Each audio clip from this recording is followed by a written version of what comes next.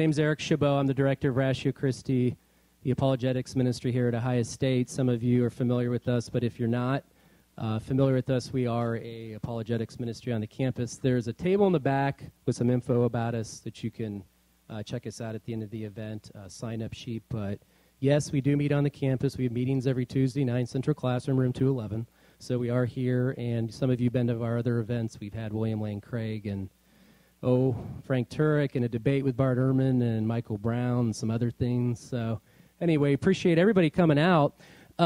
Just a little bit, I want to mention one thing about our books tonight. We will be selling some books in the back, and if this kind of material whets your appetite a little bit, stop back, come in the back, and I will show you what books we have to sell tonight. And we have some very technical ones and some basic introductory ones, but I will be giving this brochure away. It's a little Rose Publishing thing, kind of unfolds like this. A lot of information on the topic tonight, and I have a bunch of those for free there on the back table if you want to stop by and get one. I can't give one. I don't have like 100 of them, but I have some of them, so stop by. You can get one when we're done. But I'm really excited to have our speaker here tonight, and this is the first time we've done this topic, so it's a new one for us. So we're very excited to have our speaker, who is Dr. Paul Nelson. Dr. Nelson just spoke at our Wright State chapter last night on the same topic, and I heard it went real well. Dr. Nelson has his Ph.D. in philosophy from the University of Chicago, and the focus of his doctoral work was on evolutionary theory. So his specialty really is philosophy of biology. That is his area of biology, and he's going to talk a lot about that tonight. So I won't take much longer. Now, when we are done, when Dr. Nelson is done lecturing, you can come up and ask questions. I'm going to have the mic right here, and you're going to be able to come up and stand in line, ask him any questions you have. I just ask that you're courteous to everybody else and, make sure you give people enough time. But Dr. Nelson certainly looks forward to answering some of your questions, so that's what we'll do as soon as the lecture concludes. So having said that, why don't we go ahead and give a warm welcome to Dr. Paul Nelson.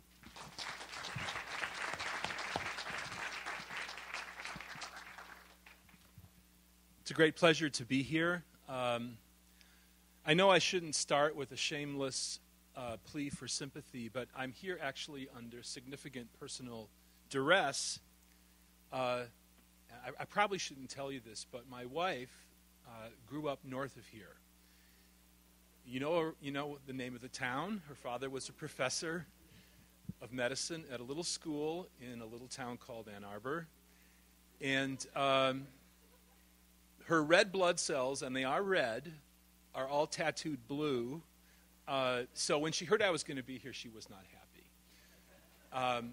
But this is a beautiful campus. Before the event tonight, I walked around a little bit. I was here years ago for a conference, and I forgot just how lovely this campus is.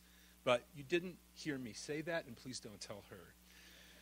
All right, understanding intelligent design. Now, as with many topics that have deep personal connections, this is a topic that inspires a lot of heat. And for that reason, it can get rather warm in a room like this as the discussion goes on. So I hope we'll try in our interactions tonight to shed as much light as we do heat. But let me tell you the fun part of the night for me, and that's the Q&A. Because I know what I'm going to say, right? I've been through these slides. I know what I'm going to say. What I don't know is what you're going to say and how you're going to react to the material. So I'm going to try to get through my prepared remarks as quickly as I can so that we'll have plenty of time for interaction, which, as I said, is the fun part of the night for someone like me. All right, there's a can of soup. And it's got a familiar label. And I'm sure for many of you, intelligent design is that. In fact, you'd say, look, it's just relabeling something that we knew about a long time ago to improve its marketability. But really, it's the same old soup. When you take the lid off and put it in a pot, it amounts to creationism. So my first goal tonight is to show you that intelligent design actually doesn't, when you first grasp the idea, have anything to do at all with theology. In fact, it's something that you do every day. If you took the trouble to stop and think about how you negotiate your day as a rational human being, you use the concept of design all the time. And I'll give you some examples of this, just to kind of prime the pump and get your intuitions going. Here's the first one. This is a real story. This is Robert Clark Ridge, and he's being arrested in Morro Bay, California in 1979 by plainclothes California State Police. Now, that's his legal name, but he was also known by this moniker, Mint Jelly Ridge. And the reason for that name should be clear to you in just a moment. All right, now, thought experiment. And again, this is a real story, but you need to sort of fit yourself into the account. Let's say you're the manager of a Denny's or, Big Boy, some restaurant like that, sitting in your office, and one day someone comes in, one of your employees, and they say, there's a guy on the men's room floor, and he's bleeding rather badly.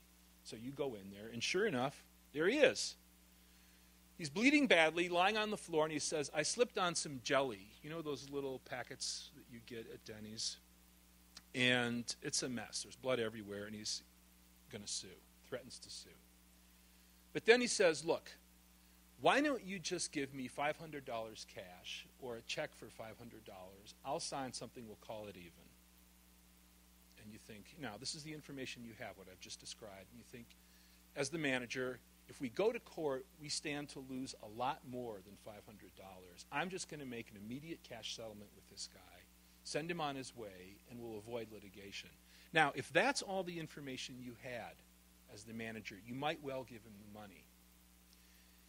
But an insurance company would not, because of this little detail.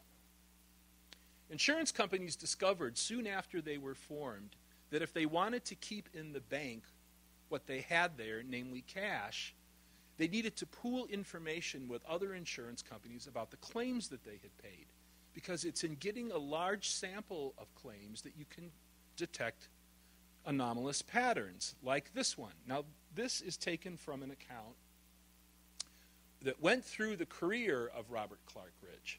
All right, so you're the manager at this restaurant, okay? Let's say it's in Denver. Then, in Tucson, same guy, same flavor of jelly. Now, no one in this room is going to let this pattern go as just unremarkable or write it off to chance, because these events have independent probabilities, and one of the rules of probability theory is when you have independent events, you put a multiplication sign between them to get the joint probability of both events. There's a scene in the movie Casino, which I'm sure a lot of you have seen, where Robert De Niro is chewing out the manager of the slot machines. And on that day, 3 of the large machines, $15,000 jackpots, hit at the same time. And De Niro, and I'll have to leave the F-bombs out of the account, he says to the manager, don't you realize that this cannot happen unless someone cheated? 1 machine, maybe. 2 machines, never, because those probabilities are independent. And 3 machines, you know it's cheating. So, different restaurant in the western United States, same guy, same flavor of jelly, cash exchanging hands. When you see this pattern, and again, it doesn't matter what else you believe about the world. If you're a theist, agnostic, atheist, Buddhist, skeptic, it doesn't matter. No one is going to let him get away with it and, give him any more money. Mint Jelly was not out to get him. He's a slip and fall artist. That's what they're called in insurance fraud. No more cash is going to exchange hands. In fact, what happened was, because he never varied his story, and he would have to go to the emergency room afterwards, because to make his falls realistic, he kept open cuts on one of his arms, which actually was nearly gangrenous by the time they arrested him. It's a heck of a way to make a living. Anyway, because he never varied his story, the insurance investigators told police and ER doctors, if someone shows up claiming to have slipped on mint jelly, find a way to hold him because we're going to arrest him. And he ended up in jail. Handcuffs. Now, the point of the story is, this happens all the time in human life, where a certain pattern of evidence, when you're confronted with it, triggers in you a response. And that response is not to invoke chance or some random collocation of events, but rather to say a mind or an intelligence was implicated in that pattern coming about. Although I wouldn't really call this intelligent design because, just get a job for goodness sake, Gangrene's a bad thing to have. Here's the question, the most important question for us tonight. What are going to be the limits on our freedom to use this notion of intelligence to explain? Now, Here's a simple distinction that we'll use a lot. We have events caused by intelligence, and we're going to leave that undefined for the moment. Like, Mint Jelly Ridges falls on mint jelly. And we contrast those normally in human experience with events caused by physics. By that, I mean everything that comes bottom up from nature, where physics is a shorthand for chemistry and other kinds of regular physical processes. And in those cases, the agent dissolves away. And in fact, it's important that the agent dissolve away because this distinction is very critical to a lot of what we do in human life. Imagine if you were serving on a criminal jury and it was a capital crime case, murder. And the defense attorney managed to persuade you that the defendant, who's charged with murder, actually had a brain tumor. And he shows, x-rays, and doctors come in and testify. And what the defense attorney does is provide a physical story for why the event happened. In other words, the murder was committed not as an act of free will, as a genuine murder, but because the person couldn't help themselves. There was a physical cause acting on them, and they didn't really have any agency, any free will. They just, did something bad, but it wasn't their fault. You wouldn't hold them guilty. Because we make this distinction and we put a lot of weight on it. We say there are some events that are caused by a mind and others that are caused by nature. And you can find that distinction actually going deep into human antiquity. Greek philosophers arguing about, is the world better explained by intelligence or by physics, hundreds of years before Christ. So it's pretty distinguished distinction that we make. Now, here's a little definition, and it's not satisfactory. I'll admit it. This is not a good definition because the word intelligence is present, or the adjective, present in the thing to be defined and in the definition. But let's just use it for the time being. Intelligent design is the study of patterns in nature that are best explained as the result of intelligence. Now, you might be very unhappy and say we've just gone round in a circle. So rather than, parse the word intelligence 500 different ways, let me give you some more examples of how this operates in practice in human experience. And it's kind of a game show format. Okay? So behind this door, we have a puzzle. Some puzzle that we wish to explain causally. All right? And we've got two options, two sets of options. So, Monty Hall, or I don't even know if he's alive anymore. That shows how old I am. The game show host says, you get box 1, and in box 1 are solutions of type X. Thousands of them, printed on little slips of paper. But they're all of that form. They're all there in box 1. You can have that in relation to whatever puzzle is behind that door, or you can have box 2. Now, the great thing about box 2 is you get all the type X solutions. Okay, so if there's a type X solution in box 1, you get it in box 2. They're all there. They're exactly the same with respect to that kind of answer. But you also get the type Y solutions. In addition, now, you don't know what these are yet, but I think everyone in this room would say the rational choice to make confronted with that setup is to take box 2 because you don't lose anything. Everything that's there in box 1 is going to be there in 2, plus you get this additional option should you need it, depending on what is, behind that door. All right, so anybody here study mineralogy, geology? You recognize that? I see a hand back. Quartz.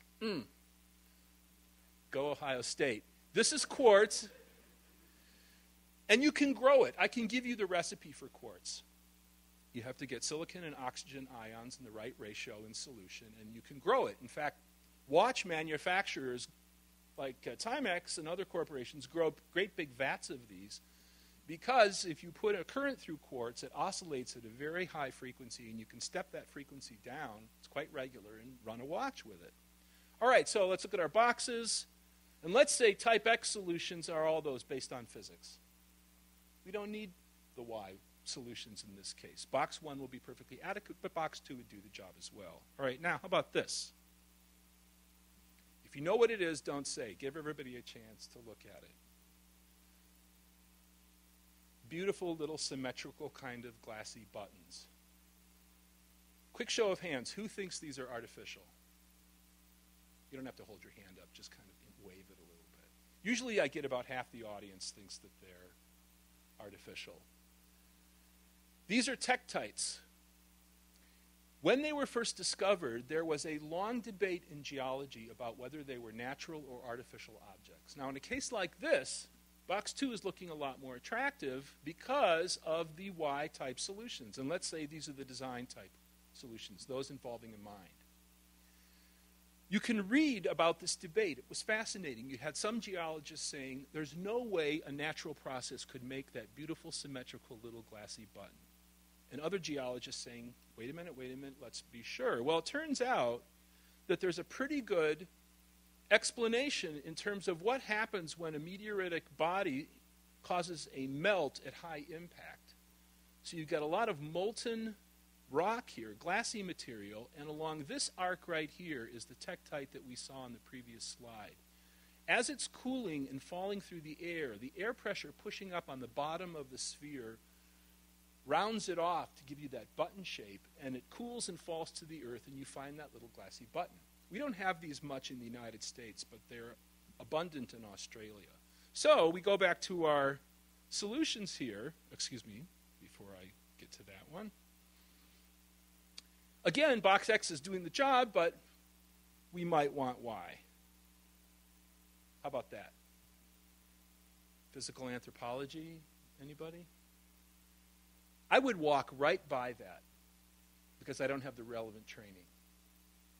But someone trained in physical anthropology or archaeology would grab me by the arm and say, you know what, you just lost out. You stepped over a hand axe.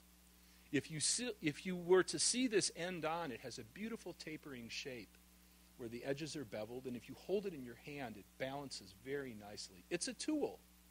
Although the amount of artifice there seems minimal, you could collect whole classes of these, and they fall into the same general pattern. They were designed by a Stone Age intelligence, at least one, to perform particular functions, even though the level of design may be quite minimal and hard to see. Now here, that's going to fail. And for the science of archaeology, we need that option of a mind, not a strictly physical cause. And in a case like this, it's obvious. No one is going to say pigment arranges itself on board in that pattern without the agency of Leonardo. All right, so the general point here is this is a toolkit that everybody uses. And they use this toolkit in explanation and in daily life, again, irrespective of their particular personal philosophy. Now, you might say, look, I didn't come here tonight to hear about hand axes, you know. These are not examples from the natural sciences. All right, let me give you an example from the natural sciences where the integrity of science itself depends on our ability to detect the action of intelligence. And we can go back to our game show setup. If you do this, if you exclude mind arbitrarily before the evidence has a chance to speak for itself, you cannot do what is necessary in this next story. Again, a true story.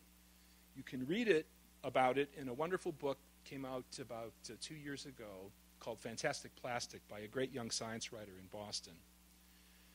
Hendrik Schoen was a young physicist at Bell Labs in solid-state physics who was on his way to a Nobel Prize. He had a string of high-profile papers in journals like Nature and Science that made the front page of the New York Times. The results were so significant. In fact, because of the commercial potential of these discoveries, literally billions of dollars at stake in things like room temperature superconductivity, Schoen was becoming an all-star, and people were trying to replicate his results, and the problem is no one could replicate them. There he is in happier times, and what he did, his crime against science was so egregious that the University of Konstanz in Germany tried to take away his PhD in physics. They didn't actually succeed. He fought them in court and was able to hang on to it. But what he did was really bad. All right, no one could replicate his results. The great thing about Mother Nature, if I can personify her, is she exists independently of us. If I tell you I've discovered a cool new effect in superconductivity, let's say, it doesn't depend on me being there. I can give you the methods and materials, and you can replicate that result for yourself. That's how science works. because nature's out there operating on her own. I'm sorry for the personifying her, but it's a handy way of referring to the reality. And the problem is, what he claimed to have found that Mother Nature was doing, no one could copy. So Bell Labs got worried, and they formed an investigative committee, and they started to look at all his papers next to each other. It's just what insurance companies do. You get good samples, and you start looking for patterns. And what they saw destroyed his credibility more or less instantly. Now, I know this is probably a little bit hard to see from where you're sitting, but these are two diagrams from two separate papers published by Schoen. This one on a light-emitting transistor published in Science. This one on an organic transistor published in Applied Physics Letters. These are different materials, different experimental setups, different conditions. But notice that the curves in these figures are largely identical right down to the noise. So the New York Times has taken this portion of this curve and this portion of this curve and blown them up here for you to see. And using Photoshop or some other software, you could align these right on top of each other. They match exactly. If I gave you a sheet of blank paper tonight, and I didn't tell you why, and I said, sign your name for me 5 times, there would be more variation in your 5 signatures than in those 2 lines, even though your signature is used by banks and other organizations to identify you. When they saw that, it was over, because there's no natural cause for that kind of pattern. That's randomness coming from the instrumentation in those experimental setups, and the probabilities of those jagged lines are vanishingly small. To have them match for 2 independent experiments, you can see here from the account. And by the way, you can get the whole sad story. The PDF is available online of the investigative committee. They went through one experiment after another, and they found these kind of anomalous patterns. The papers had to be retracted.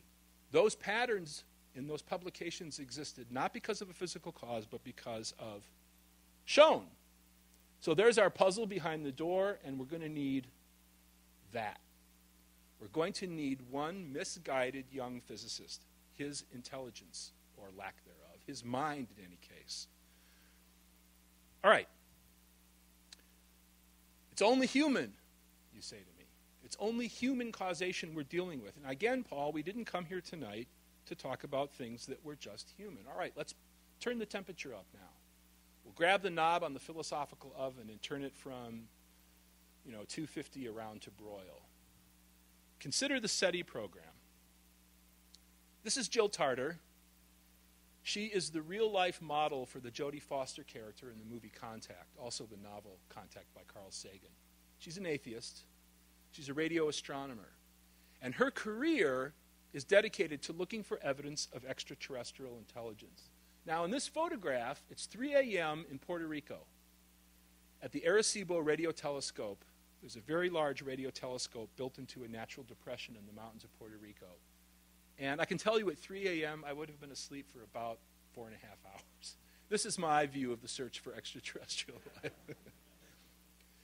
But it's an important problem. Is anybody else out there, and how would we know? So they're running pattern detection software here, and they're looking for things that are diagnostic of intelligence where you can rule out natural causes, because that's what you need to do. Now, in the caption, this is what she says, the caption to that photo. Why would it be obvious? You all know what pi is. It's the ratio between a circumference of a circle and its diameter. There are the first 500 digits.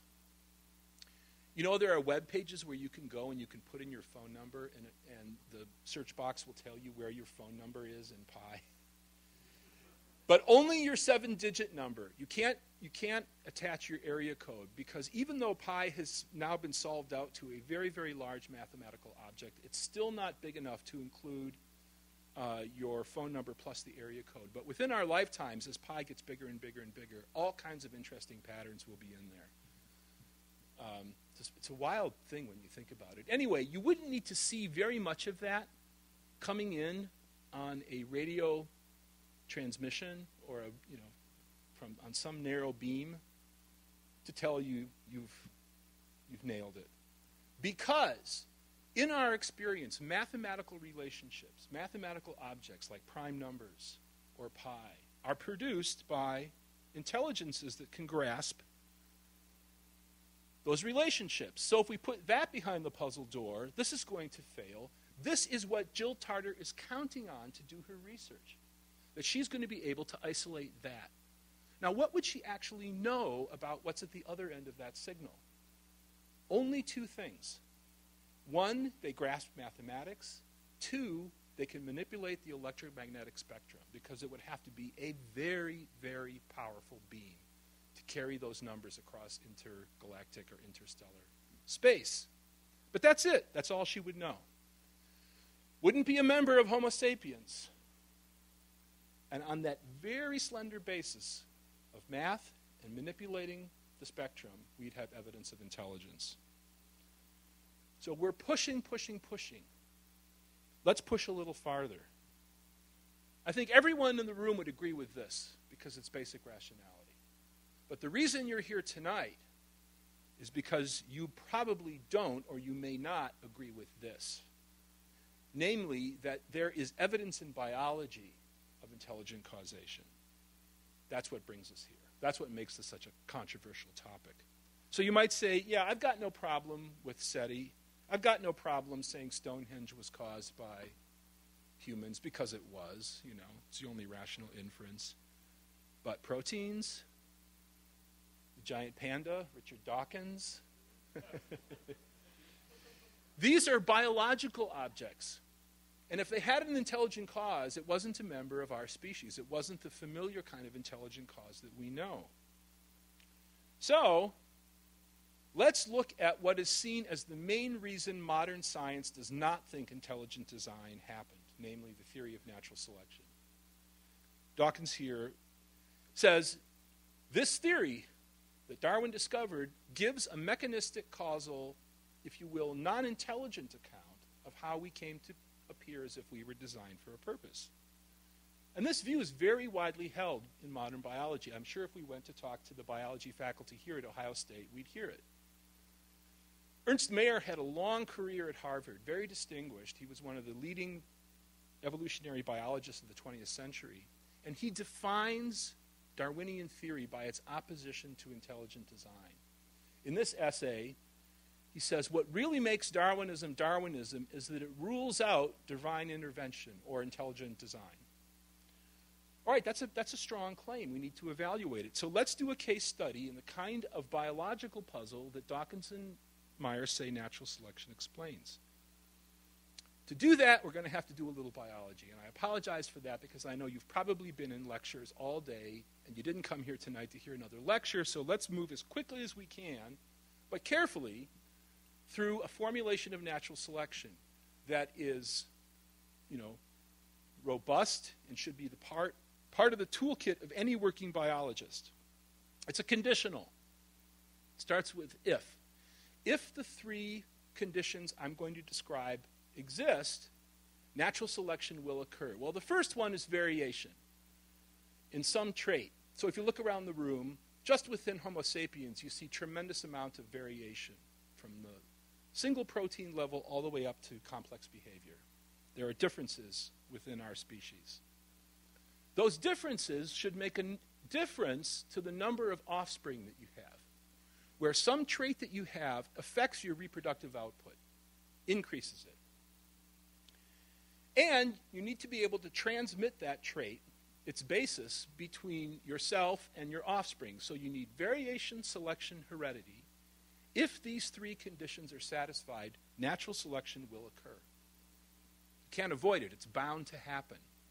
My wife, who cheers for the state that will not be named on Saturdays, is a pediatrician. And when she was doing general pediatrics, the American Academy of Pediatrics published a poster that they asked doctors to put on their waiting room wall, telling parents, don't expect to go home today with a prescription for an antibiotic.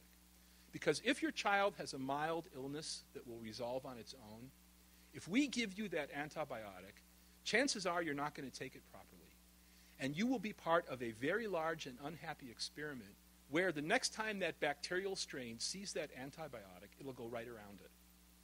in the competition between us and the bacteria are winning, and we are not able to keep up with them in terms of producing antibiotics.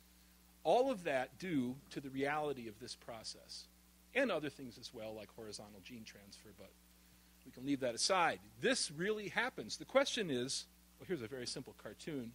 That was a lot of words. This is a visual depiction. Let's say we have a single-celled species with the orange and yellow trait, and we introduce a selective condition here, the black line, that favors the yellow trait. Well, if we keep that condition around, there'll be a shift in the population as a whole over time, such that if we take out the intervening generation, that's genuine change in a directional way. So there's natural selection in action, as you might see it in a bacterial population.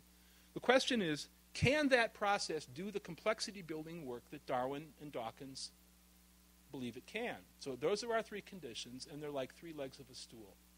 You need all of them. They're jointly necessary and sufficient then for natural selection to occur. Keep that in mind, because we're going to ask what happens when one of them is taken away. Bottom line, if you can't leave offspring, whether you're a bacterial cell or a member of our species or anywhere in between, you're invisible to natural selection. So if I had the physique of Michael Phelps, which I very obviously do not, and the brain of, let's say, Stephen Hawking, great body, great brain, but I'm sterile, right? My gonads are not producing viable sperm. I'm invisible to natural selection. It doesn't matter what else is good about me. The process, if I can personify it again, can't see me. I have to tell you, though, on March 16, 1992, Beth Israel Hospital in Boston, my wife and I, mostly my wife, I was a minor contributor, successfully passed on genetic information to my now 20-year-old daughter, Hannah. So in that respect, I'm more fit than lots of other people who haven't done that. But natural selection as a causal process leaves many evolutionary biologists unhappy. This is not widely known, but it's the case. So here's an example. Conrad Waddington was an embryologist, one of the leaders in the neo-Darwinian synthesis in the 1960s. And at a famous meeting in Philadelphia, he put it this way. He said, the whole real guts of evolution, I love that phrase, which is how do you come to have horses and tigers and things, is outside the mathematical theory. That is what we really want evolution to explain. How we came to have different types of animals, different types of plants, and so forth, is left to one side by textbook theory. What he means here is population genetics. Coming closer to the present, you can find the same kind of disenchantment right throughout the biological literature. Andreas Wagner is a theorist at University of Zurich, and in this paper published about a year ago, he said, we just don't know. Few of the principles that explain how living things innovate can be accessed by natural selection and random variation. He concludes, he says, as the geneticist Hugo de Vries said in 1905, so this has been a long-standing problem. Natural selection may explain the survival of the fittest, but it cannot explain the arrival. Here's why. For the next 10 minutes or so, I'm going to talk just about animals. Textbook theory never solved the problem of macroevolution, horses and tigers and things, because animals do not vary the way that natural selection requires. Now, to show you why, let's look at developmental biology, which was a missing piece in the neo-Darwinian account of evolution. This is one of my heroes, Francis Crick, depicted here near the end of his life. He worked at the Salk Institute in the last part of his life, Southern California. And in this paper from an evolutionary biologist in the UK, Gabriel Dover, Dover describes going to work with Crick at the Salk Institute. And Crick had a well-deserved reputation for being a gadfly. So he would confront people in the lunchroom or in the hallway and buttonhole them, literally buttonhole them and say, I can tell you why you won't be able to solve the problem that you're working on. You don't really understand it. I mean, it was kind of offensive, actually, but more often than not, Crick was right. So Dover is saying, he made me feel like a 10-year-old when I went to work with him on the problem of macroevolution. And here's why. Crick said to Dover, you can't solve the problem of evolution until you know how organisms are put together. Now, what could he mean by that? What he means is the following. Let's suppose, and I apologize for these cartoons. Obviously, real organisms, I'll show you one in a moment, are more interesting than shapes in PowerPoint. But let's say we want to transform species A, which has this shape, into something like species B, where all of us would consider that a macroevolutionary transition. If A is an animal, it starts with a single cell, a fertilized egg, it's going to be built by a developmental process that's rather complicated, where there's a unfolding arborescence of developmental decisions that gets you from that single cell eventually to the adult. So if that's how A is constructed, and that's how B is constructed, to get A to turn into B, we've got to change the construction process. We've got to change the developmental pathway leading to those points. So when Crick says to Dover, you can't solve evolution until you know how this process works, what he means is this knowledge of how development works it's got to be primary in your understanding if that's the transition in evolution that you wish to explain. Now, here's an important thing to keep in mind.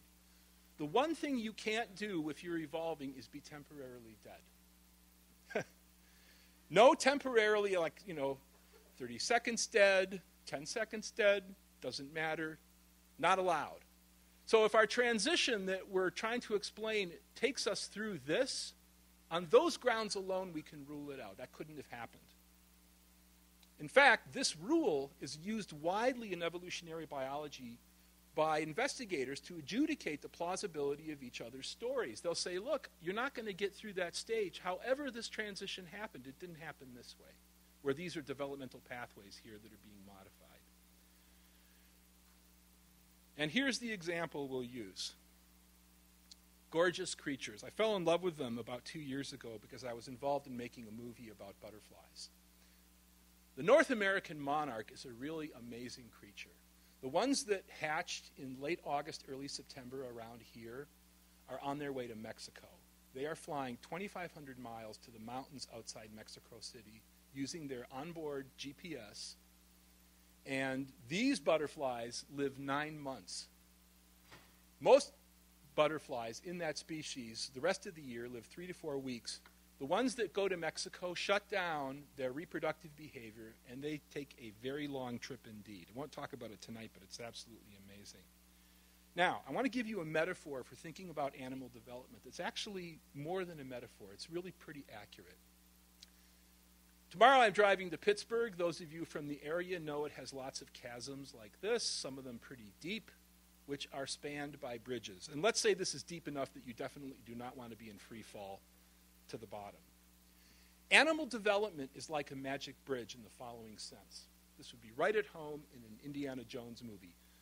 Let's say this is 1,000 feet, and you're over here, and you see this bridge, and you start walking from that side over there. As long as you keep moving, the bridge will be there beneath your feet. The minute you stop, look over or tie your shoe or whatever, the bridge disappears, and down you go.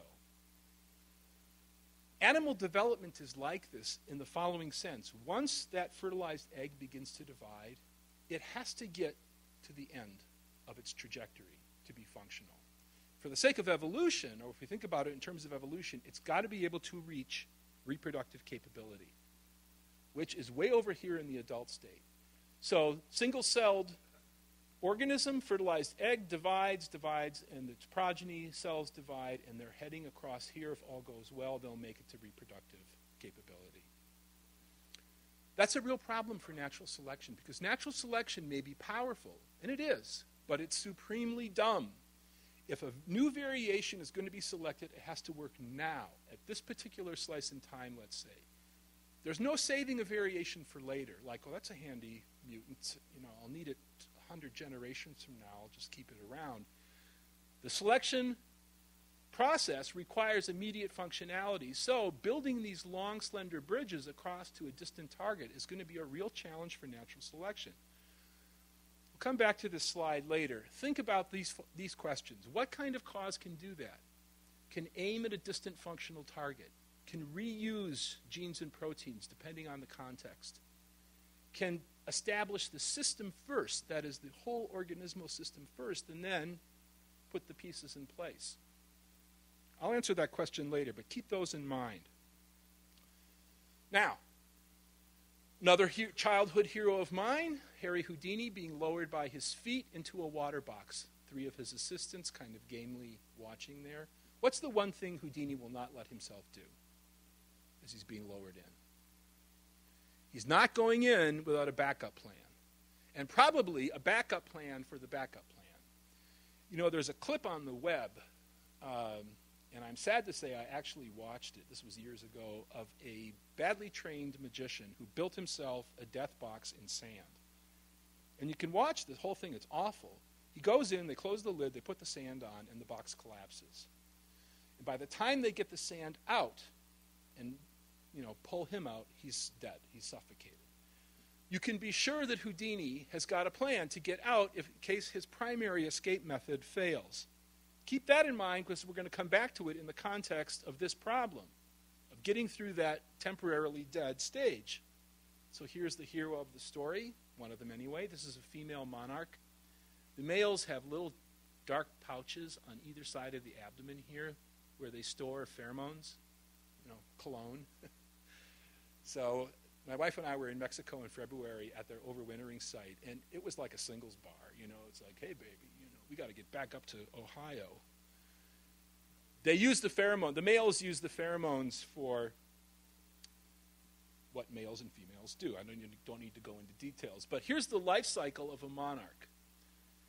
Probably, you remember this from grade school biology. Egg, I'm a beautiful butterfly. Basically an eating machine. It will multiply. The caterpillar will multiply its weight 3,000 times between hatching and when it goes into the chrysalis. So that's the life cycle. Here's some of the details. There's the egg, carefully deposited on the underside of a milkweed leaf by the mother. Beautiful things when you look at them close up. There's a little breathing hole here on the top of the egg. Some of you may have seen this. The formation of the chrysalis, the caterpillar forms itself into this characteristic J shape, and then it spins around carefully to make sure it's not touching anything, because when the chrysalis forms, if the chrysalis is touching anything, it will be damaged. So this is the mystery stage. I want to show you something cool about this, the cremaster and its silk pad where it attaches. This is a SEM of the cremaster, which is the hook type apparatus at the end of the chrysalis, and there's a silk pad that the caterpillar spins and deposits on the twig. Let me zoom in a little bit here. These hooks entangle into those silk strands like natural Velcro. Actually, Velcro is a copy of this kind of system in nature. Think about this from an engineering perspective. What would be the point of having the hooks if you didn't have the silk pad there to snag onto? But why have the silk pad if you don't have the hooks to do the job? So each of those components is necessary for that function. So there it is. And it gets the name chrysalis from these brilliant gold dots. They're a little hard to see in this slide, that cover the surface or sort of decorate the surface of the chrysalis. No one knows what they do. Other species have them as well. In sunshine, they glitter. You can see them a long way off. What's going on here? In the 7 to 10 days that the butterfly or the caterpillar turning into a butterfly is within there, the first thing that happens is massive cell death. The caterpillar is literally digesting itself away through carefully regulated processes that are known as apoptosis and autophagy. This literally means eating yourself. So it's being turned into a soup. I didn't have the heart to do it, but in Florida, when we were filming the movie, a worker at a butterfly reserve there took a monarch chrysalis and took a scalpel and sliced it sort of head to tail along this axis and poured the contents out on a cover slip. And it looks like transparent jello. There's no structure that you can discern there. I couldn't do it because I want the caterpillar to make it, to get a chance to be a butterfly. So that's the first thing that happens is chewing yourself up.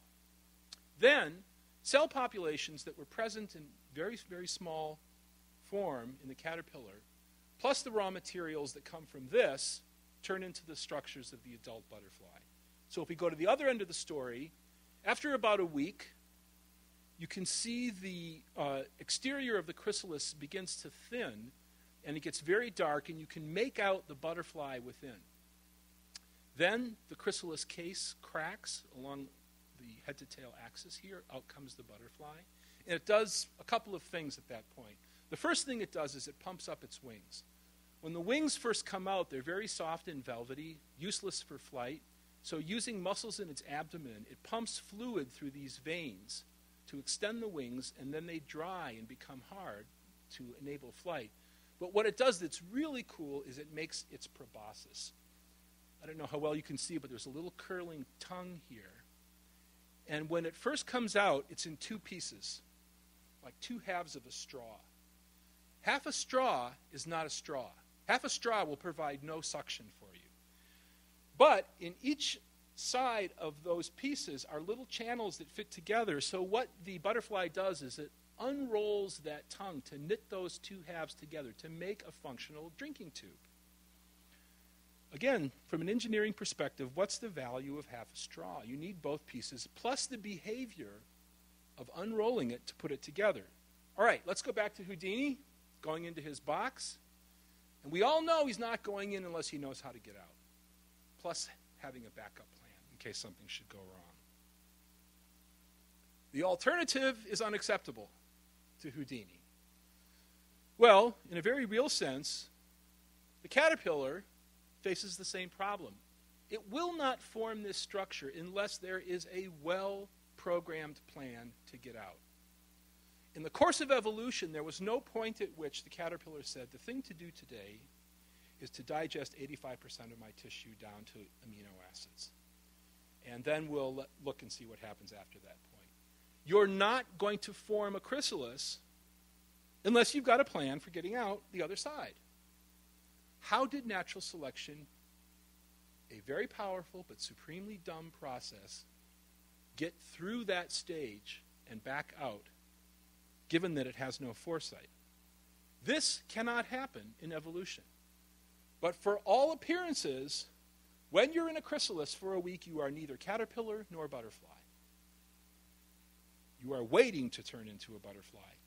The question, the scientific question, and I've put this to biological audiences on several occasions, natural selection as a causal process does not seem to be able to build these kinds of networks if reproductive output is over here. Now, this is a very simple kind of animal, hypothetical animal. 5 cells arranged in this linear pattern. But let's say to get them there from our starting point, we need this cell lineage, this branching of cell division. If reproductive output is over here, it's very hard to see how natural selection could put the instructions in place to do this to get you over there, given that one of its necessary conditions is well downstream. Organisms today solve the problem of building embryos by having parents that give them the instructions. But this won't work for evolution because, after all, it's the origin of the whole system that we wish to explain. We can't invoke it. It would be a natural miracle, a naturalistic miracle, I should say. Now, look, this problem was well known to Darwin 150 years ago. It's much harder to solve today because the amount that we know about butterflies is greatly increased. We know the proteins, or at least some of them that are involved. We know the developmental process, at least some of the details, things that Darwin didn't know. The problem is so hard to solve from a Darwinian perspective that some scientists, like this gentleman here, have resorted to rather creative solutions. Now, there's a backstory to this paper that was published in the Proceedings of the National Academy in 2009 that's worth telling. This paper was so controversial that after it appeared, the National Academy as an organization eliminated the pathway that this author used to publish the paper. There used to be a route into publication where if you knew a member of the National Academy, and he did, he was friends with Lynn Margulis, a maverick evolutionary biologist, your National Academy friend could fast-track your paper and speed up the review process and get the paper into print. This paper caused such a stink that after it appeared, the National Academy eliminated that pathway. You can't do that anymore. But here's why. In the paper, The first page, Donald Williamson, he's a zoologist at the University of Liverpool, said, look, Darwinian theory just won't work. He said, it's bizarre that this could have happened by descent with modification.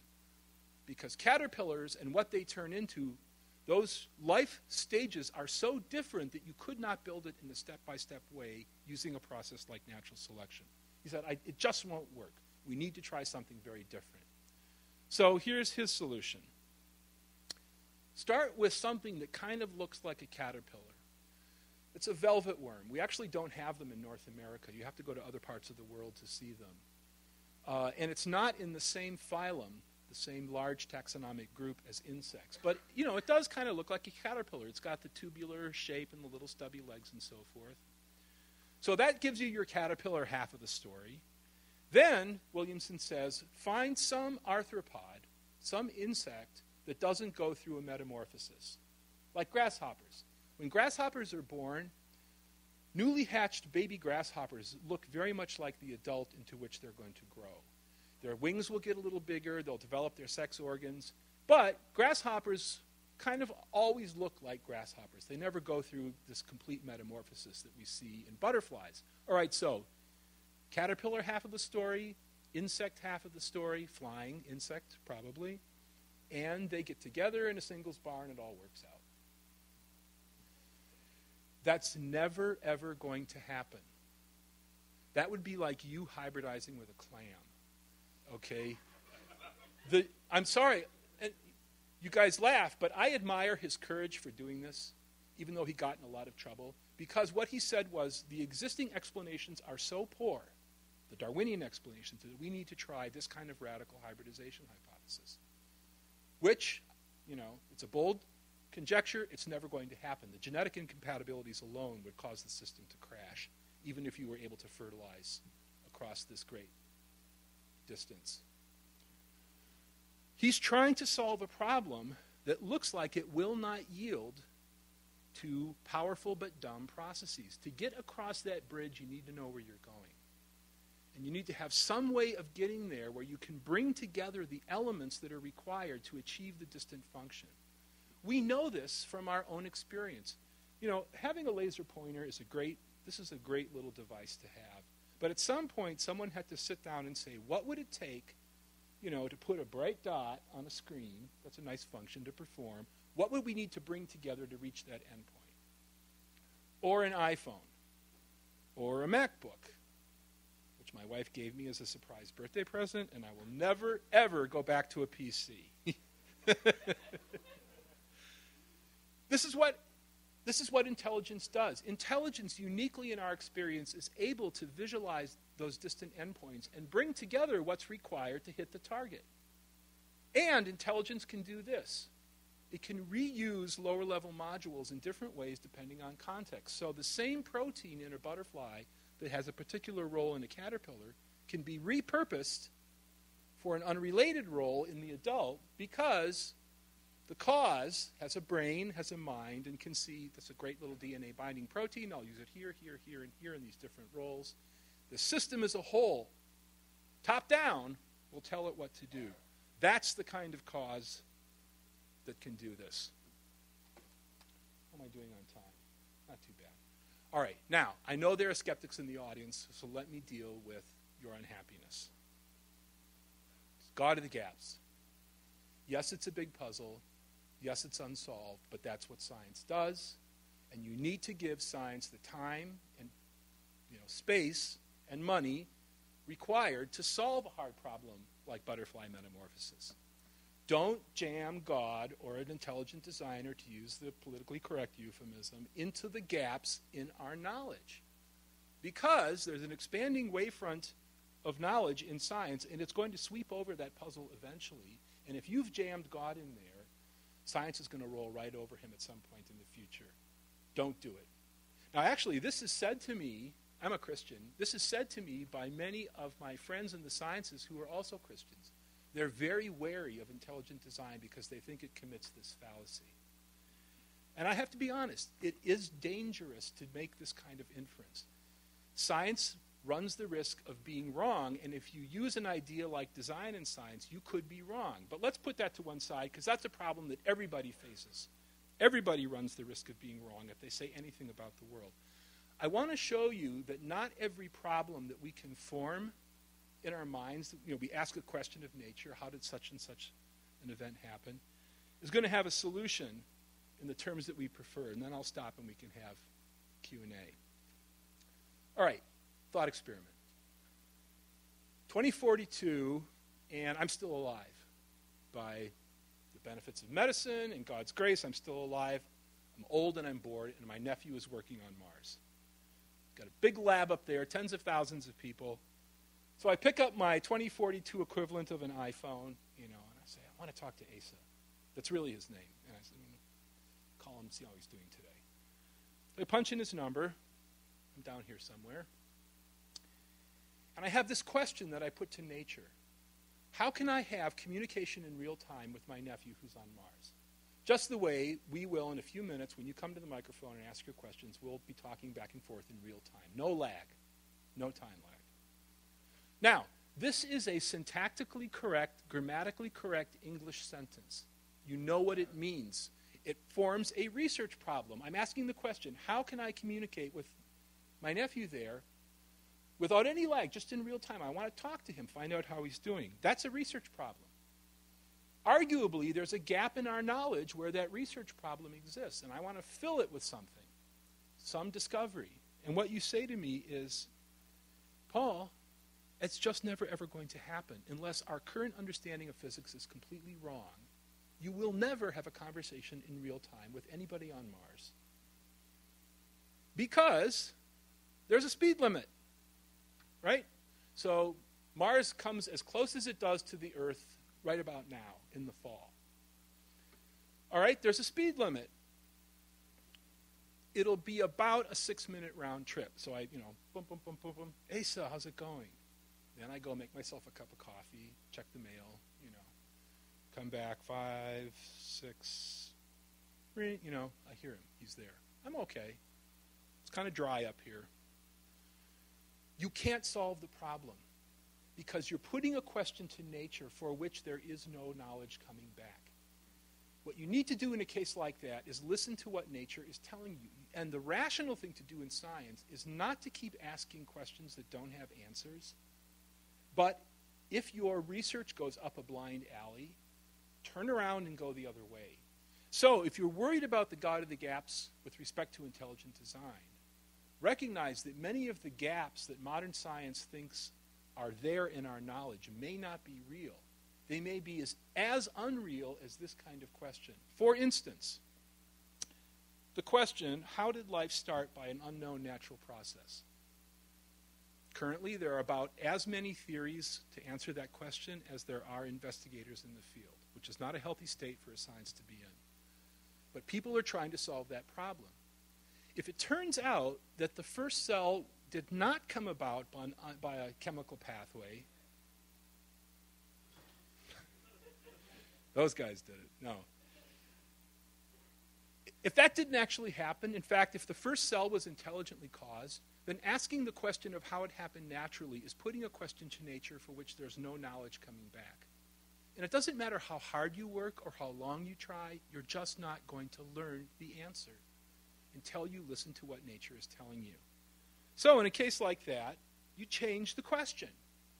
Your background assumptions were erroneous, so you change the question, you try a different path. You don't keep butting your head into the wall at the end of that alley, until you get a big bloody spot there. The problem of macroevolution, as I've described it, may be unsolved, not because we haven't tried hard enough, but because the questions we're asking are wrong. And we need to consider the possibility that these objects, including this one, were caused by intelligence, not by a natural process. And we need to allow that possibility back into science where it was when Darwin was a young man. When Darwin set sail on the Beagle as a 22-year-old, the possibility of intelligent design was live in science. In fact, you could say that evolutionary theory itself came out of a theistic cradle. Unfortunately, evolutionary biology pulled the ladder up behind itself after they thought they solved the problem, the ladder that Darwin himself used, and I just want to get that ladder back down on the ground. All right, I probably ran way over. I'm sorry. Let's doing okay? All right. I've got more slides, but you've probably listened long enough, so why don't we have some Q&A, which, as I said, is the fun part of the night for me. Thank you for being so attentive. You've been a wonderful audience.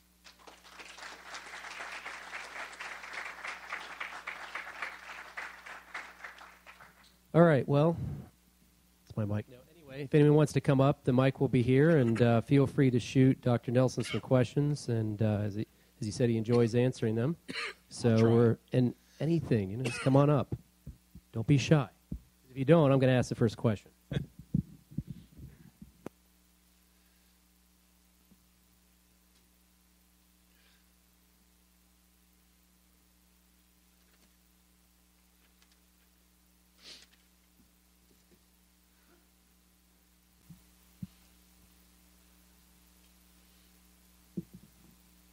How does the complexity of organisms be explained except by design? How does the coagulation system, the utterly complex, the immune system, color vision, etc., and this is Dr. Behe's argument, how can that be explained? It's too complex, except by design. Thank you for your question. I guess what I would say is that complexity by itself could be explained by chance or by intelligence. After all, a pile of rubble, I walked by the building site just north, is it north of here? Anyway, they're putting in, looks like a new heating facility. There's lots of rubble in that part of the campus. And if we went down there and looked at it and calculated all the possible ways that that rubble could have been arranged, the particular patterns of rubble in that building yard are extremely improbable. But none of us is going to say that particular arrangement was caused by design. So complexity just by itself does not allow you to infer design. The reason that you can infer design, I think, reasonably in biology with complexity is its complexity that's highly specified. It does something. So in the cases you mentioned of the blood clotting cascade, there's a particular functional target being hit by that system. Organisms that produce blood need to keep the blood inside. When you have a cut, if you don't have that cascade, as hemophiliacs do not, they're missing some of the key proteins, you run the risk of bleeding out a vital fluid. So there's a particular, very tightly focused functional target that the complexity is aimed at. And I think the other things you mentioned, such as vision and so forth, provide not just a complex system. Everyone agrees it's complex, but there's a second arm to the pincer, and that is it's specified in terms of its function. And again, I would say universally in our experience, when we see that complexity with a particular pattern that's being hit, it's a reliable indicator of design, and it's really the only reasonable explanation. So, in the case of my slide here, in the 1st century AD, or the 1st century Common Era, when the island of Britain was becoming a colony of Rome, this was already thousands of years old. It's a very old arrangement of monoliths, and I'm sure the Roman centurions who saw it, those of you who have been there in the UK, it's on this plain outside Bath, they made an inference. Monoliths of that size and arrangement do not form patterns like this unless someone intended them to. It was true then that Stonehenge was designed, a complex pattern. It's true today. It will be true when our current theories of physics are long gone. These inferences to design that human beings make are among the most stable things that we know. So I guess I agree with you that complexity of the right type implicates design, and really it's the only reasonable explanation, unless you have a philosophical commitment to another kind of answer. And really, I didn't have time for this. Well, It's actually the very next slide. This rule dominates scientific thinking. It's an imperative. That's what I used to say to my daughters when they wanted to go to the mall and they hadn't done their homework. I'd use an imperative like that. They didn't have a choice, right? Homework first, mall later. This rule, which here is being announced by the National Academy of Sciences, tells you if you're an investigator, a scientific investigator, and you pop open the lid on your toolbox of possible causes, all that you're going to find in there are natural things and processes, where this means something without a mind. Now, Darwin himself would not have recognized this as a young man because he didn't actually believe it. Newton and Kepler would not have recognized that rule. But that rule constrains modern science in a way that I think is really unfortunate. And I would say that even if I were an atheist. Go back to my game show setup.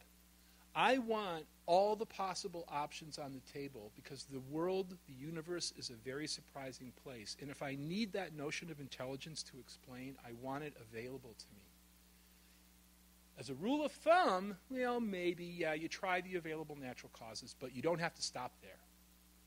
So anyway, I'm sorry, that's a long-winded answer to your question, but I think set free from this rule, the reasonable thing to infer when you see the specified complexity of life is an intelligent cause.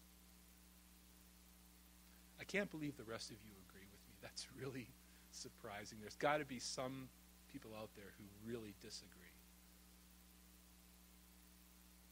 No? It's only Tuesday. I mean, if this was a Friday talk, you could all be reasonably tired, but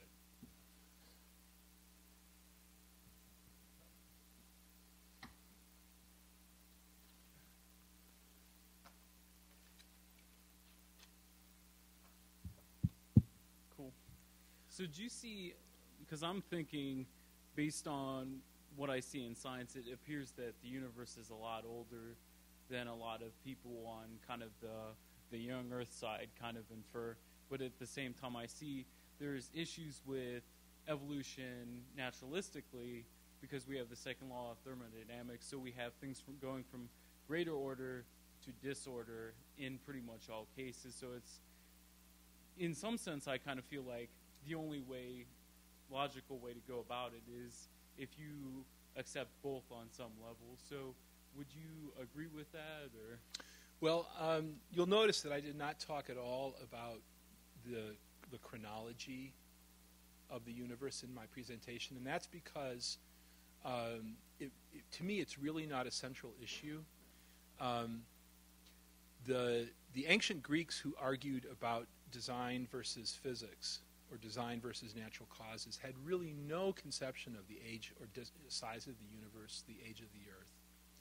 But they grasped that this was the fundamental question on which everything else rested. So the universe could be much, much older even than, 13.9? What are current estimates? Something like that, in that ballpark. Billion years old. Make it 50 billion years old. 100 billion years old. The kinds of processes that would be required to build a cell don't benefit from increased time because the chemistry goes in the wrong direction. If you take, for instance, a piece of hamburger and leave it in a glass of water on your kitchen counter and just leave it there and replenish the water periodically, the proteins in that hamburger are going in one direction, and that's away from being proteins. The water in that glass is going to attack the peptide bonds, and that protein's going to come apart. So having more time for what you need to do to build a cell is not necessarily a good thing. If the chemistry is going the wrong way, you can have all the time you want, you're not going to build a cell. So I guess what I would say is don't get hung up on the question of time. It's relevant, but it's a secondary question to this one, which is, are we allowed to use intelligence to explain when the evidence calls for it? I think anyone in this room who thinks of themselves as a free, curious human being should never accept a restriction like this without an adequate justification. And that should be your attitude, whatever your religious view happens to be. So anyway, bottom line, I don't think time is really where the action is. Okay. I wasn't saying as far as time, I was just saying that I think that regardless of the framework, for things to kind of work out, you have to have something greater to step in, to have to basically jump a gap of non-existence and jump from there to life and from there to consciousness. So I think you did touch in your question on a really deep question, a puzzle, and that is, was the initial state of the universe special? There's a physicist at Caltech named Sean Carroll who's written a wonderful book on the arrow of time, where he tries to address this question of, it looks like the starting state of the universe was very special, and we've been running downhill since, and he's not quite sure how to solve that puzzle. So I think I would agree with you on that.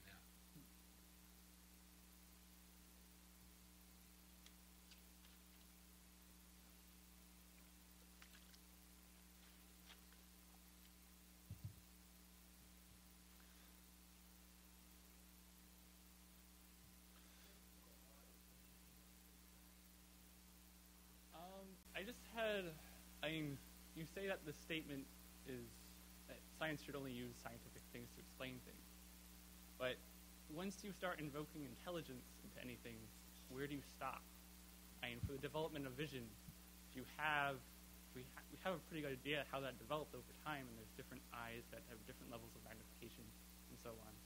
But if you invoke intelligence once, when do you stop invoking it, and why would you keep researching it if you do invoke intelligence? I think what you would need to do is just ordinary testing. There are many examples in the history of science where patterns that were thought to be intelligently caused turn out to have a natural cause. For instance, in the mid-1960s, as radio astronomy was developing, signals were detected that were extremely regular, remarkably so. And for a long period of time, many months in fact, one of the live candidate explanations was an intelligent beacon. Very powerful beacon, but something that had been caused by an extraterrestrial mind. Until a model was developed of a spinning, very dense star putting out a beam as it turned, a pulsar, which is the current explanation for these very, very regular signals. Actually, they're not signals in the sense of intelligently caused. What's going on there? What's going on is you have a candidate hypothesis, namely intelligence, and you run at it various possible natural candidates. It's ordinary testing. It's not ordinary testing when you're saying you are supposed to assume an intelligence. If you're assuming an intelligence, that means you're throwing out the other explanation. But when you're basically begging off how to explain it. That's what you're doing. Think about it this way. When you get a text on your phone or an email, what do you infer about the source of that pattern? I'm not sure what you mean. Like, you got a cell phone, I assume? Yeah. Okay, you get a text, and it says, meet me at the student union, gives a time. Or, can you believe he said, or can you believe he asked her out, blah, blah, blah, whatever it happens to be. What do you assume about the cause of that pattern that's there? I assume that my friend sent it. Okay. Have you ruled out all the possible natural causes for that? Well, there was no spontaneous generation of the signal. The signal is not going to be spontaneously coming from nothing. But there's a non-zero probability that what you have on your cell phone actually was not generated by an intelligence but by a natural cause. It could have happened. But you and no one in this room would entertain that possibility, because when you see certain patterns, you run through, in fact, your mind does this for you. You're not even conscious of it. You eliminate natural cause explanations, and you comfortably terminate, your inference with this was caused by intelligence. It's not spooky. There's nothing irrational about it. It's something, in fact, that you depend on for your daily life. And the question is, can you do it in science? And I think you can. I don't think you can. As soon as you start invoking intelligence, you kind of throw out science. You really do. Because if once you invoke intelligence, you're not going to think about the answer. Let's take the proteins, for example. Protein folding is a complex problem. Right. How proteins have their form. Right. that's only in their current state. You don't see the other steps that might have happened in between. You're throwing out those other explanations about how that particular structure evolved. It didn't evolve from chance. It evolved through non-random chance, which is kind of the point. But if I make an intelligent design, let's say I make an intelligent design hypothesis about this particular structure, which is actually a multi-protein complex. It's a chaperone. And it's a nursery for baby proteins. They fold in this inner chamber here. This complex associates with the molecular machine, the ribosome, that makes proteins. All right. Now, I say that was caused by intelligence, and part of the testability of my claim is to say the natural pathways to this structure defy chemistry. Amino acids in solution do not form structures like this. The chemistry goes in the other direction. And in fact, on a plausible early Earth, you wouldn't have just 20, actually it's 22, protein-forming amino acids. You'd have hundreds of them, of both hands, all competing and with each other. So there's an empirical payoff to my claim, which is to say, if this did form as you said it did, we should see the following. And we don't. But your hypothesis is not testable. Of course it is. No, it's not. Yeah. It's not. It is not If I say that the natural behavior of amino acids in water is the following, we can go in the lab and see if that's true. Yes, but there's a big but there. Your but is that there's nothing controlling the process. I'll give you an example. So if you have monkeys typing on a computer, trying to type Hamlet, and basically you leave them at it, you have hundreds of millions of chimpanzees trying to type at computers to make this Hamlet. It's not going to happen in the age of the universe. But if you concentrate on one chimpanzee, he writes a certain number of characters that Hamlet is, and you just preserve the letters that he got right, then that... Can I stop you right there? Who knows what's right? The head chimp?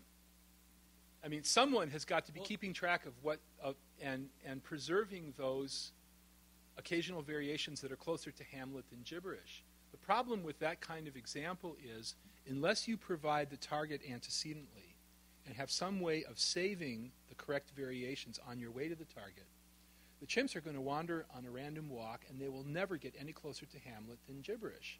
Well, yes, but if intermediate forms have functional capability in other ways, then you can get there.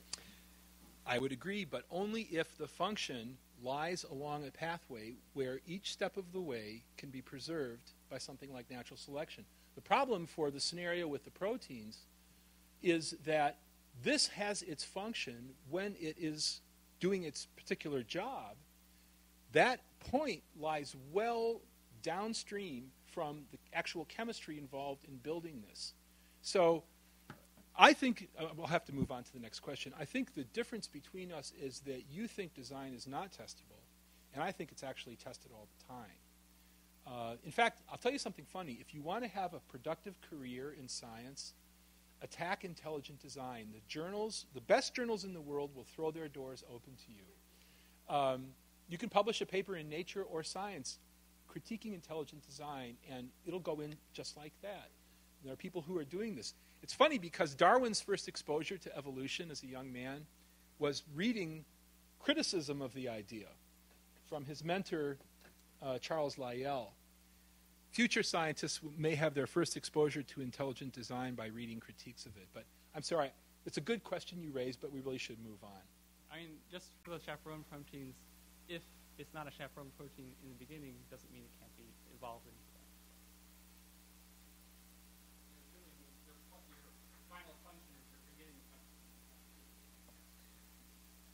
Is it possible that we would figure out how the metamorphosis of a butterfly works to the point where we know whether or not it could have evolved? I think so. Actually, I would say that that with increased knowledge, you're going to go in one of two directions. Either the evolutionary pathway will become more and more clear, or the implausibility of any kind of evolutionary pathway will become more and more clear. But the great thing about science, one of the great things, is that knowledge does accumulate, and as it accumulates, certain hypotheses, become less plausible. My own conviction is that there's enough information already to make design more plausible, and the problem I face doesn't have anything to do with the evidence. It has to do with this rule. I'm old enough. This tells you how old I am. I can remember the NBA before the three-point shot. He's really old. I have to get that old guy to talk to us. What happened was play in the NBA got boring. It was boring. And there's something very beautiful about a long arcing shot from that three-point line. Everyone likes to see it. But to make that happen and to change the actual play, they had to say at one point, we got to change the game, we got to change the rules. We do this all the time. And if this rule is inhibiting science, and I think it is, we got to change it. So, anyway. Yes, I think that day will come. Hi, I just have a comment more than anything, and maybe if I'm the last question, it might be a good one, or last comment, or it might be a good one to end on. First of all, I just wanted to thank you for the very interesting presentation. And I guess, I think it's always great to be exposed to both sides of any position. And you've done a great job of illustrating the issues from an intelligent design perspective. And I just wanted to throw out that if anybody is interested in the evolutionary perspective on some of these issues and some of the questions that have come up, there's a great website called talkorigins.org that you might want to check out. Thank you. I'm regularly lampooned there. Hello. I guess I have a question about, when you talk about that intelligence has somehow helped evolution and the involving of, living organisms, then, have you ever questioned about, where does that, who created the intelligence itself? Intelligence, is a funny kind of thing. It's enormously hard to define. To give necessary and sufficient criteria to capture intelligence. It's like trying to define life or art. It's one of those concepts that's really, really tricky. But I think you have ultimately two options. Taking in the whole framework, the framework of the whole universe, all the way back to the beginning. Either physics was primary, in other words, something without a mind was the initial stuff of the universe, or something with a mind was the initial stuff of the universe, or the start. But those really are your final options. And the funny thing about explanation, when we explain things, it always ends somewhere. And if it's unsatisfactory to you to say that you would end with a mind or intelligence, recognize that the other option is just as possible matter, and it's just as final. So if you come down to those two options ultimately, either the primacy of physics or the primacy of intellect, one of them is going to win. One of them is going to be the ultimate source of everything. And there's no getting behind. There's no getting behind that point. Explanations eventually end. They eventually terminate. It may not be emotionally satisfying, but that's what explanations do. They run into the final explainer. That's the sort of causally primary thing. It's fascinating to look at the ancient Greek philosophers. Long before modern science, long before anything that we would call science, this is the question they focused on. You have a follow-up? Well, I just want to know, because I'm, I guess personally, agnostic. So, I've always, as a biology major, I always thought, I would be okay with not knowing. I would be, okay with ignorance rather than, coming up with answers that might not be true. I guess, how did you, push that step, towards, Christianity or maybe other religions? Well, my own Christian faith does not rest on science. If you want to know why I'm a Christian, take any of the Gospels. Luke is my personal favorite. Read any of the Gospels, but if the Gospels are unpersuasive to you, then nothing I can say about science will make the least bit of difference. So my own Christian faith comes from the Bible, not from science. Science is important, but if we didn't have the Bible, there wouldn't be any Christians on this planet. And it's God's revelation in the Bible, I think, that makes Christianity what it is. So I need to be very clear about that. Science cannot take the place of God revealing himself to human beings. Science is something that we do, and it's highly fallible. I have a friend at the University of Minnesota who's writing a book right now about the nature of science, and the title is "To Err is Science." And it's really the case. You can't name a great scientist who didn't make spectacular mistakes. Darwin certainly did. Newton did. Kepler did. Go right down the line. One of my heroes, Francis Crick, got a lot of things wrong. If you're afraid of making mistakes, science is the wrong field to be in. But in terms of my faith, I need to be honest with you. It doesn't rest on science. Science is an important part of my life. I love it. I think it makes life interesting. You know, you never know what we're going to discover next. But it's not where my faith comes from. Is that clear? I just want to be really clear about that.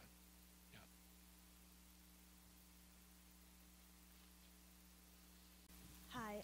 Sometimes people make this fundamental mistake of like getting confused with science, like natural science, versus the scientific method, which I think is like the mistake in everyone's question. So could you explain that articulately, like the difference between like the scientific method that's used in also sociology, which is not a natural science?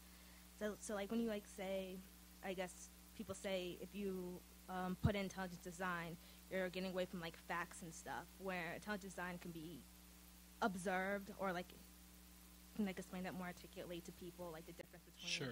Sure.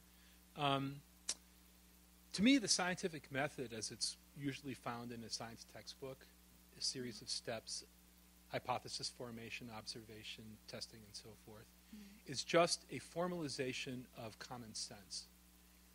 Before we had a name for it, people were using the scientific method. People in antiquity knew perfectly well that, when the pot of oil was empty, it was empty. It wasn't going to spontaneously fill up with cooking oil. So the scientific method is a formalization of a particular kind of way of thinking where you run various checks on what you say to see if you might have made a mistake. Natural science, narrowly defined, concerns all those parts of science where you there's no reference to humans. And the break comes, typically it's psychology. Psychology, sociology, those parts of knowledge that deal with human agency are usually split off from natural science because all of a sudden things get a whole lot more complicated. But you still have in psychology this method of hypothesis formation, testing, and so forth to check yourself. I think the place maybe, you can tell me if I'm wrong, where I would disagree with you, is I actually think that many of the natural sciences use intelligence detection. I'll give you one example that I didn't mention here, but it's very interesting. There are satellites right now going around the planet looking for chemical signatures. And the chemical signatures they're looking for, they're observing the surface of the planet, would be produced by major polluters. So the presence, for instance, of heavy metals in concentrations that could only be brought about by someone dumping them out of a factory. That satellite is looking for those patterns, relaying that information to a lab where someone is saying, we need to go to Southern California where the metal plant is dumping tailings into the environment at concentrations that cannot be explained by any natural process. It's because they're violating the EPA regulations. Or something that's often debated heatedly in current culture, the global warming controversy. The global warming controversy turns on whether human-caused pollution is the source of the change in climate that we're seeing. And that depends on being able to distinguish what we do from what nature herself does. So I think there are lots of natural sciences, on the natural science side of the split, that actually use intelligence detection. It's just not called that. So anyway, you have an unhappy expression. So. Oh, no, sorry. No, I was just asking you to explain. I wasn't, making the comment. I just want you to explain that because people get them confused sometimes. They don't, they think, natural science is, defines what science means. Right. So. I just want you to explain it. Sorry Okay. for Well, my I think of question. science, science, actually, if you look at the origin of the word, comes from Latin, scientia, and it means knowledge. And if it's knowledge, I would be willing to call it science. So I have a rather broad definition of science, but I'm obviously a crazy person, so. Thank you for your question. Okay, with all of the concrete facts behind biology and chemistry and physics supporting intelligent design, why do you think scientists who are trying to find the answer are so quick to discredit it, since they want to find the answer, but they would rather go and think of a different theory that doesn't have an explanation? That's an excellent question, and I hope I don't step on anyone's toes. Maybe I will. I'll try to tread lightly by answering it this way. If you think about evolution, as Darwin came up with it, and compare it to other scientific theories like plate tectonics, the germ theory of disease, the wave-particle duality of light, and so forth. So you run through all the scientific theories you know, then you look at evolution. Evolution is the theory about us. And because of that, it carries a lot more weight. When you have a theory that refers to your origin, or the origin of every human being that you know, including their moral behavior, lots of things that really transcend natural science, it's impossible to keep the temperature in the room down. So I think uniquely of all scientific theories, evolution carries that baggage. And when you do something like what I'm doing, you challenge its adequacy, it's more than just a theory out there. It's the theory that refers to us. And because of that, politics gets involved, public school controversies, you name it. Makes it interesting, but it also makes it very hard, to have a career. I'll tell you, I got a fellowship at University of Chicago in the philosophy department, even though I worked on evolutionary biology. I would never have had a fellowship in the biology program in a million years, because even as an undergraduate, I had a certain notoriety for being a crazy person, So the philosophers, they are crazy, so they'll give fellowships, They'll give fellowships to people like me, but it's really risky to be in a biology program and to play around with these ideas. You can kill your academic career unless you're very, very cautious. I like to tell people that it's a sad fact, but American biologists in particular have Scopes trial antibodies. So when they hear creation, evolution, challenging Darwin, all those trigger phrases, they have the intellectual equivalent of a violent immune reaction. That's not the case in China. It's not the case in Europe. When I've lectured in both of those settings, Christianity is sufficiently dead in Europe that it's not, they're so postmodern it doesn't really scare them. There's no chance of someone like George Bush being elected in France, let's say. So they can entertain challenges to Darwin much more easily than here in the United States, where the political controversy is really hot. And in China, when I was there in 1999, they were wide open. They don't have the Scopes trial antibodies, and they're wide open to considering alternatives. If it doesn't work, it doesn't work. We'll try something else. So,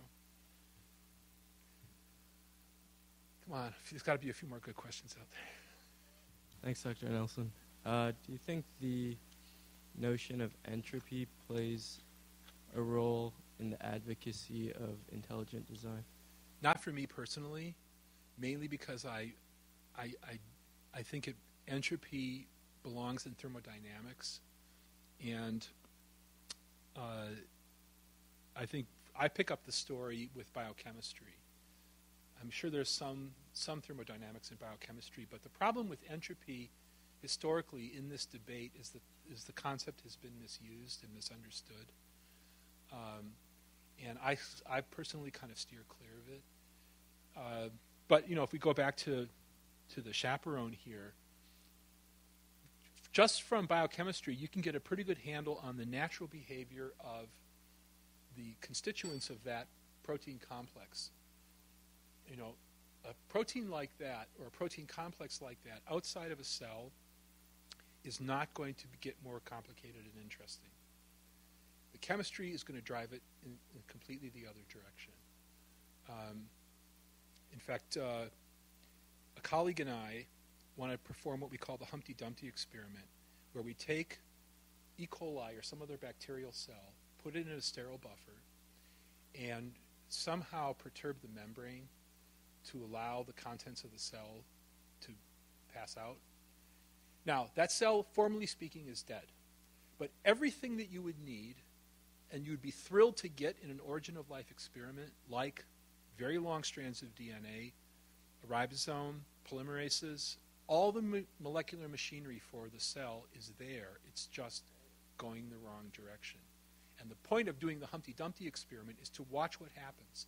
Nobody thinks that cell is going to come back to life or give rise to another cell, even though every target molecule for an origin of life researcher is present in that sterile buffer. There's something really spooky about the living state, that it's possible to lose it. It's very hard to build it, bottom up from chemistry. So, sorry, more than you wanted to hear. I personally do not use entropy in my thinking about intelligent design because I think the concept has been abused by people in the past who think it's an all-purpose defeater for anything that looks evolutionary, and it's not. Could you also explain the notion of irreducible complexity in organisms, please? Sure.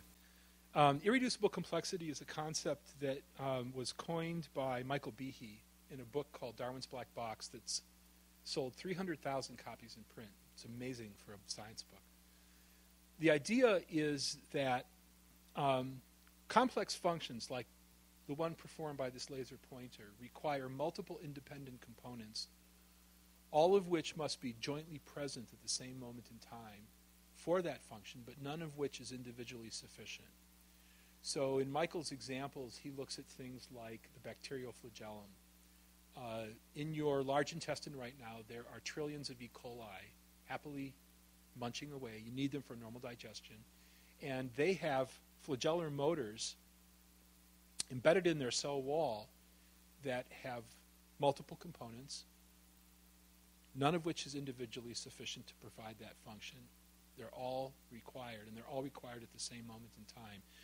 And the complexity is irreducible because you have this lower threshold of parts, and if you drop below that, you lose the function that you need. So in that book, he looks at multiple examples. Blood clotting is one. There are others. And that book actually has generated a huge literature. Again, this is where you can make a career. You want to critique Michael Behe, the doors of the journals will be open to you. It's a great idea. It's been very fruitful for generating discussion. This is slightly more personal, and I don't want to reduce you to your faith, but I know Christians tend to, the point is the faith. The point isn't justification through science. Just out of curiosity, from your perspective, if you were to find evidence of God, and God just appeared in concrete fact, how would that affect your faith? Like if God showed up at my door on Monday morning? I mean, I suppose, what's the difference in your mind? How would that affect your faith if it was no longer faith, if it was based on actual concrete evidence? That's a really, really hard question. Well, here's a puzzle that's always bothered me. If you look at the accounts in the New Testament of Jesus' miracles, the Pharisees who didn't believe he was the Son of God, they thought he was a bad guy indeed, they saw many of the miracles. You could not ask for better sense data. Right in front of them, he healed people. Right in front of them, he did remarkable things. So they had first-hand, direct observational access to these events that are recounted in the Gospels.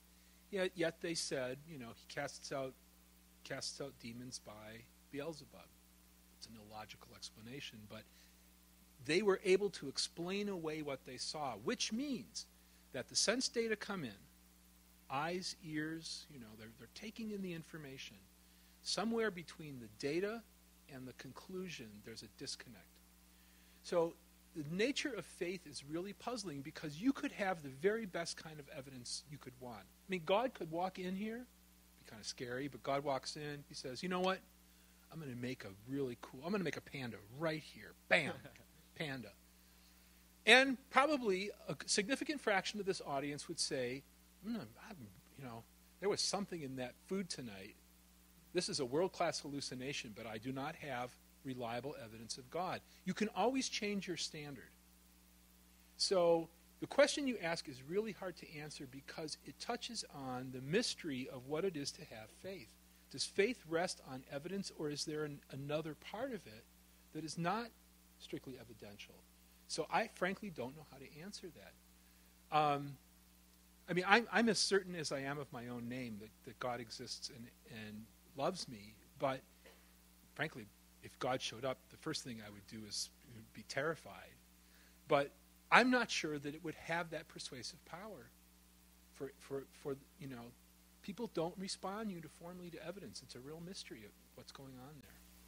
It's kind of like the Cartesian, the demon and whatnot. Thank you very much. You're welcome. I'm interested in that rule you had from the National Academy. Yeah. So you keep saying that it's holding back science and it's constraining us. Are there any past examples where, someone didn't have that rule and they discovered something because they were free to think that way? And if you could speculate wildly, what do you think would happen if this rule was gone? First part of your question, I would say that that much of Newton's work was predicated on his belief that there was a supreme intelligence that built, for instance, the solar system, and that the peculiar features of our solar system, for instance, the fact that the planets all occur in a very narrow plane, with comets coming in on rather eccentric orbits, but the whole system having this kind of functional integrity that Newton said could really only be explained by intelligence. So if you look at the Principia, his masterpiece, and in particular at the General Scholium, he says, let's see if I can get an exact quote, this most beautiful system of sun, planets, and comets could only have proceeded from the wise something of a mind. That's a fairly close paraphrase. Now, let's go back to 1700 when he's putting the Principia together and make him follow this. What's going to happen to his thinking at that point? Well, it's going to be constrained. The version that you have here in the Ohio State Library of Newton's masterpiece has the General Scholium. It is a fact of scientific history that he thought about universal gravitation and so forth within a theistic framework and explicitly explained it within a theistic framework by reference to an intelligent cause. So as we come towards the present, what happens is the toolkit of science actually gets smaller in the middle of the 19th century. And the Darwinian Revolution, I think this is in fact its most fundamental achievement, is to put this rule in place in a way that I think constrains discovery. So that's one example. There are others that I could mention, but it's one that I find most striking. I'm sorry, I forgot the second. Oh, what would happen? Nothing. Because science works by competition. And let's suppose I get a paper into print arguing that the ribosome is intelligently caused. That becomes a high-profile target for literally thousands of qualified critics. They have it in their crosshairs. In fact, what happened with Mike Behe's book is that Richard Lenski at Michigan State, it's a long list of critics, started to critique the paper in critique the idea in scientific journals. And what happened was the ordinary process of testing and refutation. So you suspend the rule, and what happens is normal human reason takes over, and science goes on its way. We just have more options. But they will be tested and critiqued just like every other idea. The problem now is that if I wanted to get a paper into print about the ribosome, I would have to leave it as an unsolved problem. I would have to say something like the origin of the ribosome is a puzzle for evolution. And I wouldn't be able to take the next step and say I think it points to intelligent design. But I think of science as incredibly competitive, and it's a battle of ideas, and may the best idea win. And I just want to get rid of a rule that I think, slowing the game down. Right. So, but like, if this rule wasn't here, would the only difference be that our unsolved problems now become, well, it was intelligently designed, No. and that's it? Or do you think? No, because that would be a mistake. That would be a God of the Gaps move. And it would be a disaster if people took intelligence and started jamming it into every open puzzle they could find because it happened to be an easy solution.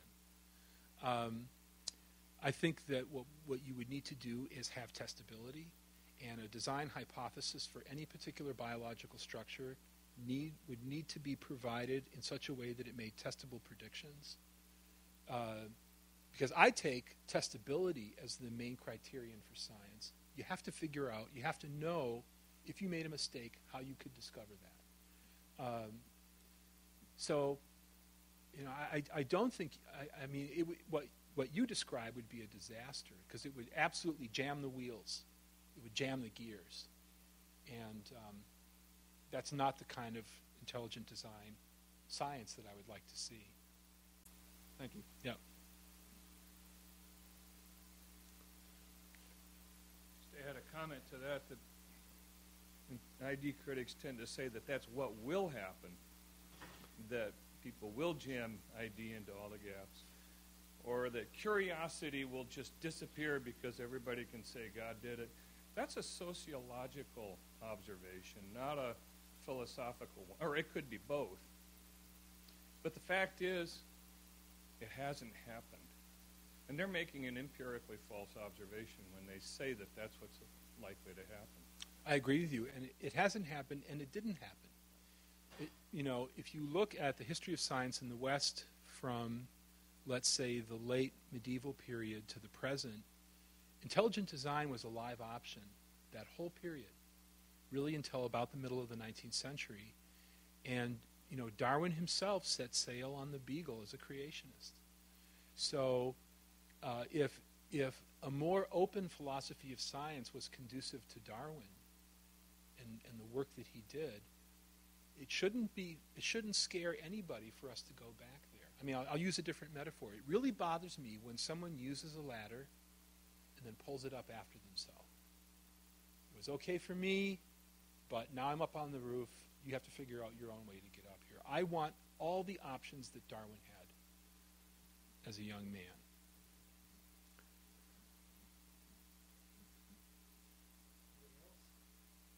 Last call.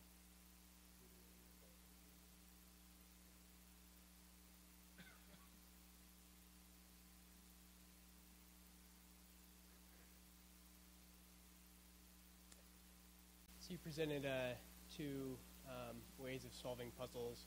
Yeah. One is a naturalistic way that you sort of characterize as physics involved. Yeah. Not only the science of physics, but also chemistry.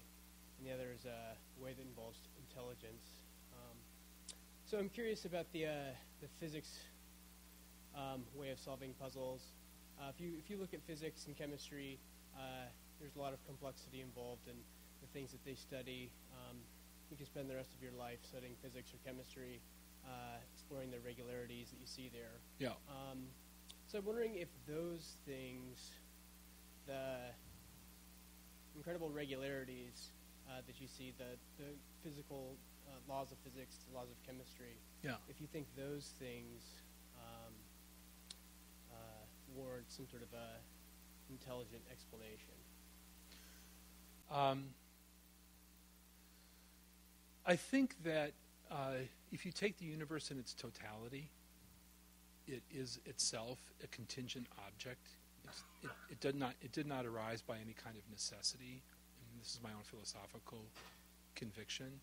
So there are design theorists who are physicists who would say that the fine-tuning of the physical constants indicates a choice from a range of possible outcomes.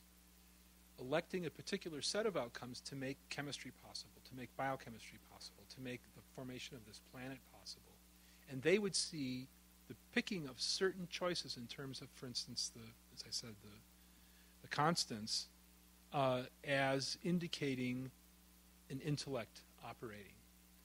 Now, I myself am not comfortable with that, not because it's not true or could not be argued for, but because I don't know enough physics. And I try to stay away from commenting on sciences where I have not put in a lot of study. So I'm sorry, but I don't want to get myself in a jam talking about physics, especially at the level of cosmology, which is where your question would apply, when I don't really feel comfortable with the relevant science. I'm bracketing physics and chemistry in the sense of saying these are causal processes that are very powerful and very regular. We all know what's going to happen to this object with mass if I let it go. I won't, because I've tried to do this before to illustrate a point and didn't get my hand underneath it. This is a $60 laser pointer. I won't let it go, but we know what would happen with a probability approaching 1. It's going to head towards the center of this gravitational field. You look at those kinds of regularities and you say, can they generate the incompressible information in a single protein sequence or a single gene? So if you're going to build life bottom up using physics and chemistry, they have to be able to provide the information necessary to build a cell. And that information, to me, looks incompressible in the sense that if you want that protein, you're going to need the gene that codes for it, and that particular base sequence of DNA cannot be generated by any algorithm. To have that sequence, you need the sequence. In that sense, it's incompressible. An algorithm will not generate it for you. There's no shorter description that will provide that information. So if there are these discontinuities in the history of life on this planet that seem to require information-dense events and sources, I want science to be free to infer that and not have to obey a rule that wasn't always the case in science. It's very much historically a change, like a change in a sport. Science woke up one day and said, we're not going to allow inferences to non-human intelligence anymore. Even though it could have happened, it's off. It's off the table.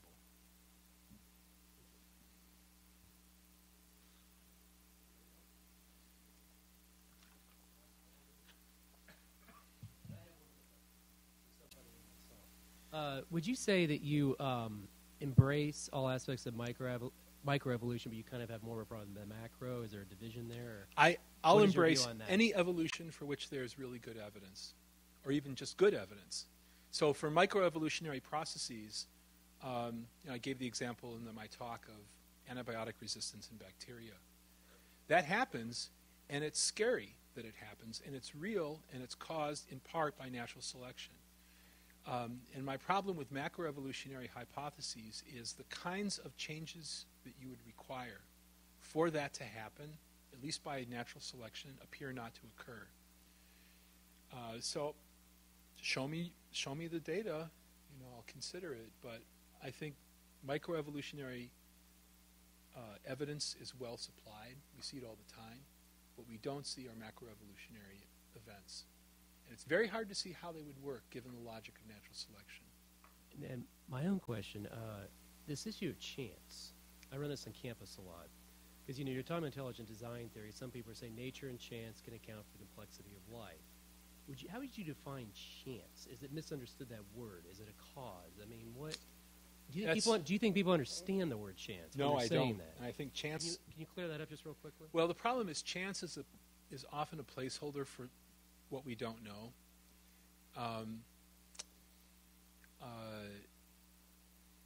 I think that certain toy models will let you describe it, like lotteries, roulette wheels, card shuffling. You can describe certain kinds of outcomes with respect to a probability distribution and some causal process that's operating.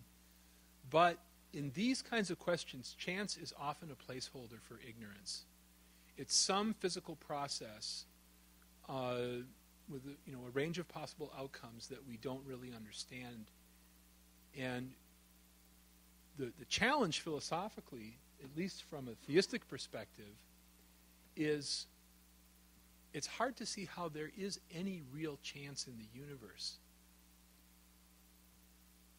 You asked me to go there, so it's a big problem. Yeah, I just think a lot of people, like you said, seem to be an ignorance of the gaps thing. You say Right. you plug God in it, we plug chance in it, and then we argue which is a chance.